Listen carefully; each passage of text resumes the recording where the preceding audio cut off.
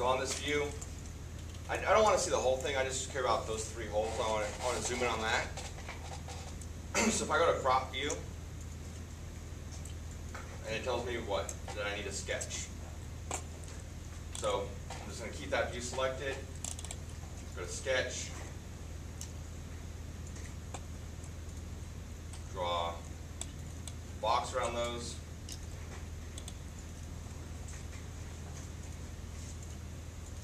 So now I'll go into that view, crop view, pick my sketch.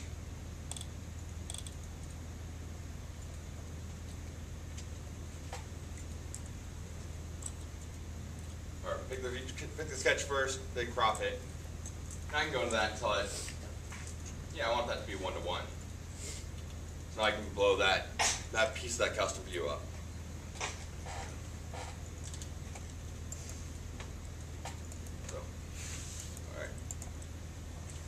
I'll let you guys try that.